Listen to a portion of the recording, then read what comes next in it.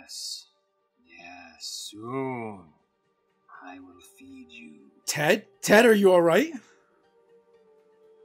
Yes, Dave. Everything is fine. You are part of the blood cult. Hey, Ted, let's just talk about D&D blood magic. Is it evil?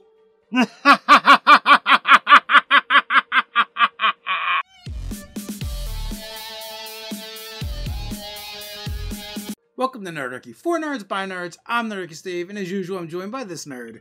Nerdarchy Ted. You won't need blood magic to infuse your YouTube feed with D&D content if you hit that subscribe button. If it's more Nerdarchy that you crave, make a sacrifice to that notification bell and never miss a single video. You know, Ted, some of the inspiration we came up with for this video really makes me think of one of our sponsors.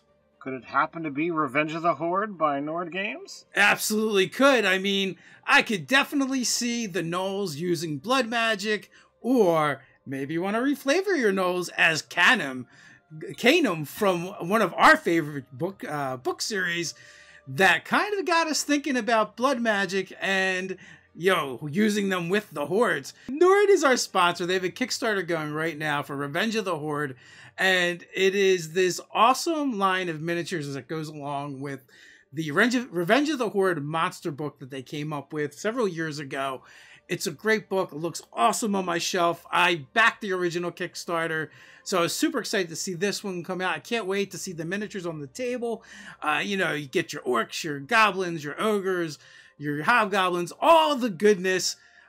Ted, how do you feel about these minis? So, right off the bat, there's a lot of sculpts that I think are awesome. If you want to dive all in, if you're like me and you like the minis, there's an all-in pack that gets you 30 miniatures for $50. That's a great price right there, and that's 30 different minis. Price point on that is spectacular as far as I'm concerned. But this is a great way if you're looking to just bolster up your armies. For just your tabletop role playing games. You can get just a squad or a war pack of goblins, of orcs, of ogres. Like, all of this stuff is designed straight so that you can get the things specifically that you're looking for. This is not one of those, I want to go buy this one mini or that one mini. This is getting your horde, getting your group there. And like I said, the price point can't be beat on these minis. And when you combine that with these fantastic sculpts, it's really a no-brainer. If you're into minis, you should really be looking at this Kickstarter. First you get the horde, then you get your revenge. There's a link down in the description below. Go take a look. So with that, let's talk about blood magic. Dude, what is blood magic? As Dave mentioned, earlier, there was a book series that we read by Jim Butcher called Codex Alera. Once you get a little bit deeper in, you wind up learning about this race of wolfmen, and their magic is done through, the use of blood. And we're not going to, give you more spoilers than that. But, blood magic, you see throughout, movies and novels where somebody is requiring the sacrifice of blood, be it yours, be it your enemies, however you want to do it. Blood is a spell component of casting these spells. And let's face it, blood really represents life force for the most part. So, but blood makes it really thematic. So next up, if we were going to do blood magic for 5e D&D, who do we think could use that blood magic? Well, that's one of the things that I think is fantastic about the setup of 5th edition is magic has been spread pretty much amongst all of the classes. There's even some pseudo-magic, within a couple of the different, barbarian subclasses. None of them are getting to cast spells, but everybody else gets access to some kind of magic. So depending upon how deep you want to dive, you could easily, go and just say all of them. If you want to dive in a little bit harder and, focus down, I think right off the cusp, sorcerer, they deal with bloodline, so they would be the pinnacle for me when it comes to who would get access to blood magic. Well, also a wizard tradition. I could definitely see a warlock doing this. you know, many of the spellcasters. But, you know, that's not all. Like, we have the feat mechanic where you can add a little bit to another class, which would be another way to do it. Which kind of brings us to the next question. How should blood magic work in 5e? We kind of discussed, like, pretty much anybody could do it.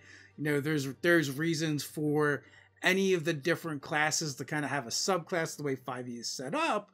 But, you know, you can go even deeper. You can go deeper than just mechanics that are tied to a subclass or race. We really like some of the mechanics in 5e that we feel like get underutilized. Obviously, to me, the hit dice mechanic is something that just screams to be used for blood magic, right? Literally, hit dice is your life force. It fuels your hit points. It gives you back your hit points. And you can spend them in the game, and you get them back. You get them back relatively slowly, right? Get half, you know, half as many back the next day that you spent. So, or maybe it's half as many back. I don't remember exactly which way, but it's a diminishing return. You can get up to half your level, your character level back. You know, when you take a long rest. So the idea of having blood magic work via using hit dice would be really cool. If you didn't want to go with, you know, straight up subclass features. You know, and, you know, I will say that, you know, I'm a huge fan of Codex Alera. You know, we talk a lot on our videos and stuff about how much of a fan of Jim Butcher we are. And for quite a while, I have been toying around with wanting to actually make a full subclass, a full class for 5th edition based on, you know, this particular concept. I haven't dived too deep. I've been kind of stuck with, you know, getting a 3rd subclass to really narrow it down. But, you know, once I do, that is something that is, you know, possibly going to be, you know, on the Nerdarchy store. Well, then, you know, the question then becomes, you know, what do you folks think? Do you think it should be subclasses, or should it be its own class in its own right? Should it be its subsystem? Because, like I said, you know, we could tie it to hit dice. We can tie it to feats. We could have specific spells that are blood magic spells that kind of work a certain way, but then when you add your hit dice to it, it changes the effect. It makes them more powerful. Could you use the inspiration mechanic in there somewhere? We have a lot of different mechanics we could toy with. But before we get to that, you know, before we go any further, also we should ask the question: who supplies the blood? And that's you know, part of the you know, the divergent paths that, you know, you have to look at. I mean, technically, you know, blood is blood. You know, whether it be sacrificed, you know, forcibly taken, or whether it be willingly given. You know, those kind of things have different impacts and could potentially, you know, be something that, you know, has mechanics, it has rulings. You know, should my blood that I sacrifice for the spell at the time of casting, or whether I put, you know, your blood that's willingly given in jars, you know, should that have any difference of an impact? I wouldn't think so, but, you know, possibly.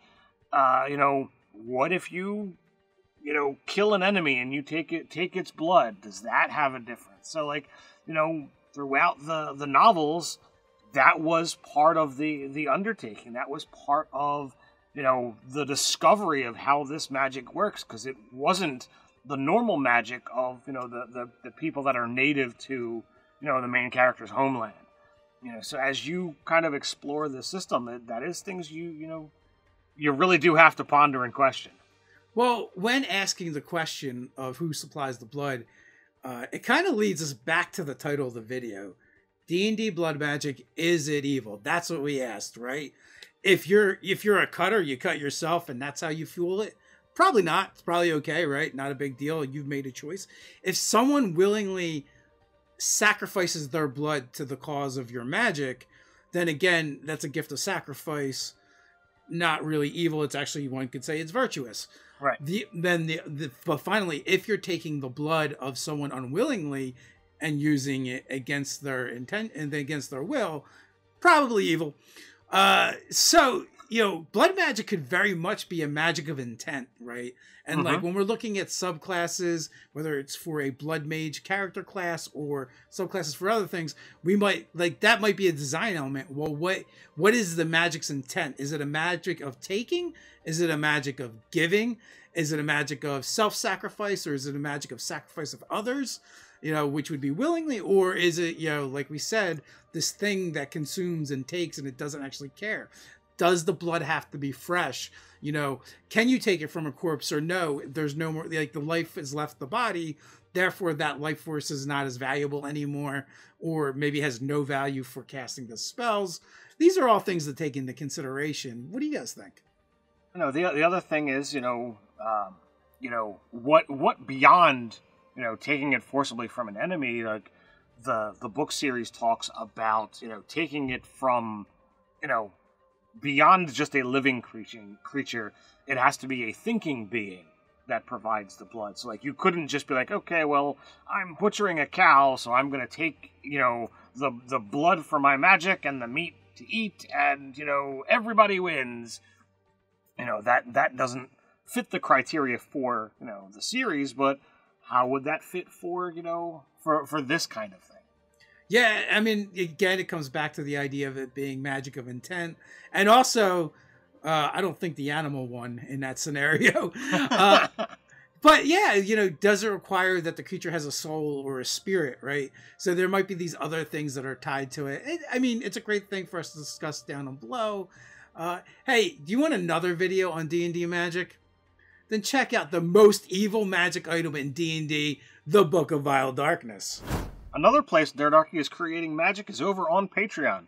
Over there, we create new spells, magic items, even subclasses, every month in our Patreon rewards. But that's not all we do.